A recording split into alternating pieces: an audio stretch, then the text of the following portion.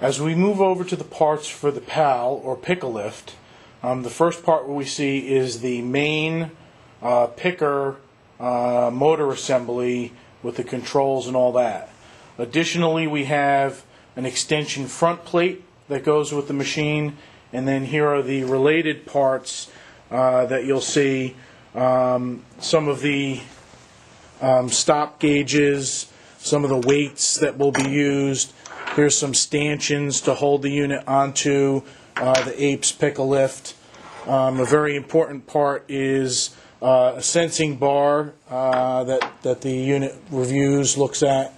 We've got some spacer pieces, some nuts and bolts that are used to assemble the unit. Putting together the Piks-a-Lift or PAL-14. Very simple operation to put the unit together. You've got the base back unit that comes already assembled, that's got all the mechanical features of the machine in place. We need to add some of the accessories onto that. The first part that we have the sensor bar, which is going to get attached to the extension plate that goes on the front of the machine. So simply take your screw, put it up into the slot, corresponding slot that's on the front side of the machine, and you're just going to screw that part into place. The next thing we're going to do is take our extension plate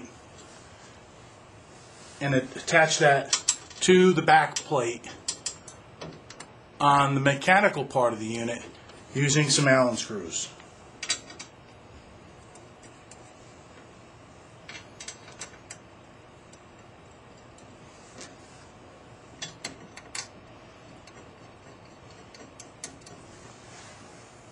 Okay, next thing we need to do is set up our back gauge. So this would be our back gauge. There's corresponding holes that match to the front of the unit.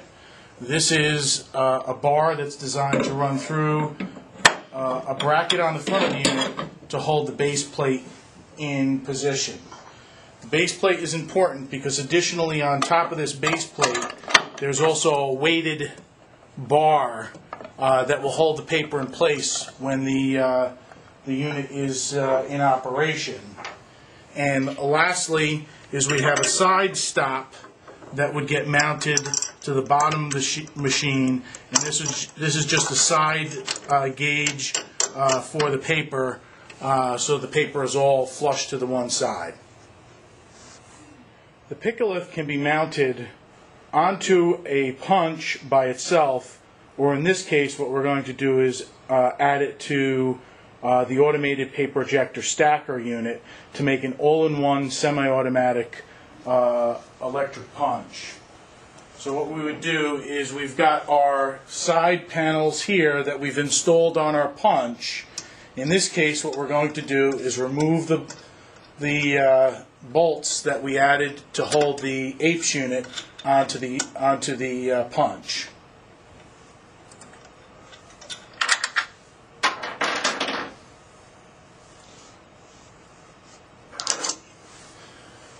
The PAL comes with extension brackets, so the extension brackets would go in place of where those two screws we just removed out of. There's actually 4 extension brackets, one on one side of the machine and one on the other.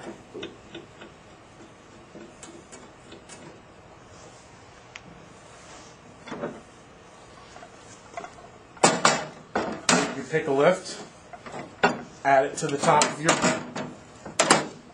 ejector stacker.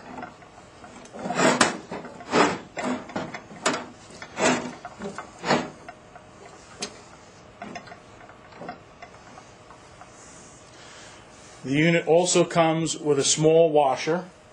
The small washer fills the gap between the extension bracket on the front to the top of the front base. You don't need a filler gap on the unit that hooks up to the back of the base. And then just reinstall your mounting bolts.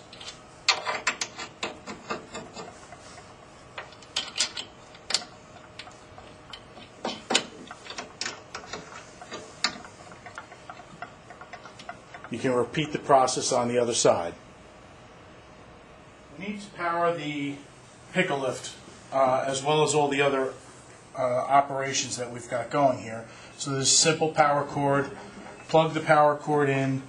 The Piks-a-Lift operates independent of the punch and the automated paper ejector stacker system. So you just need one plug application to power that particular unit.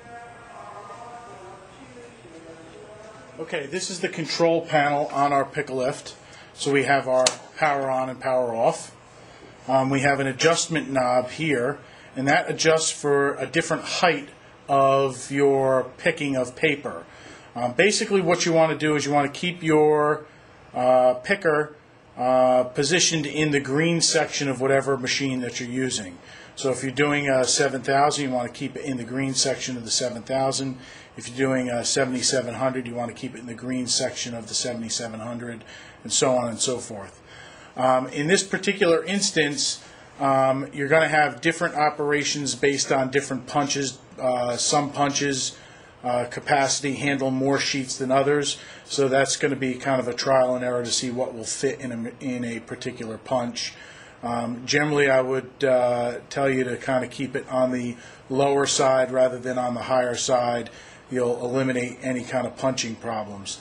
The advantage that you have with the Piks-a-Lift is the Piks-a-Lift will pull the same amount of sheets at any given time. So what that means is if you have a 7700 and you have an operator that punches roughly 20 sheets and then 25 sheets and then 15 sheets and then 12 sheets and then 18 sheets, they're inconsistent with the amount of punching that they're doing. You can set your stop here, and what the Piks-a-Lift will do is it doesn't count pages, it measures the height of a stack. And within generally about 2 or 3 sheets, it's going to pull the same amount of paper at any given time. So if you have, say for a 7700, you have a die that will punch 35 sheets of paper at a time, you can adjust this knob up, and it's going to roughly pick about 35 sheets and maximize the throughput through your machine. So you don't have that variation in the punching. That's what helps speed your operation.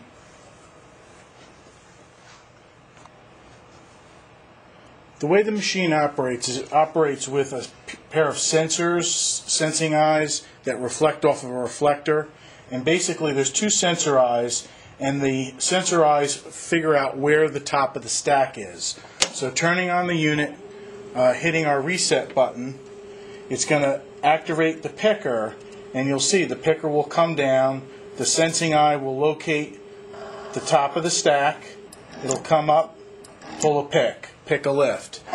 And what it'll do is continue as the operator pulls the sheets off the stack, it will continue to pull and pick, making it very easy for the operator to grab sheets. And if you notice, all the picks, all the lifts are all virtually identical.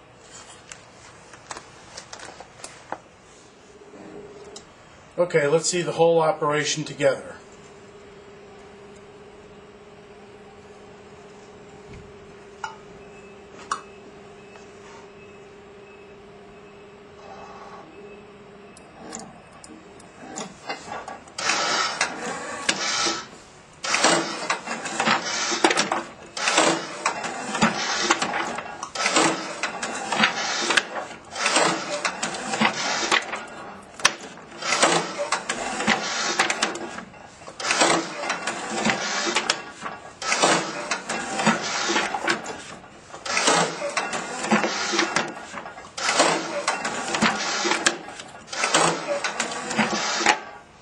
As simple as that. The automated paper ejector stacker and the Piks-a-Lift added together will increase productivity by 50%.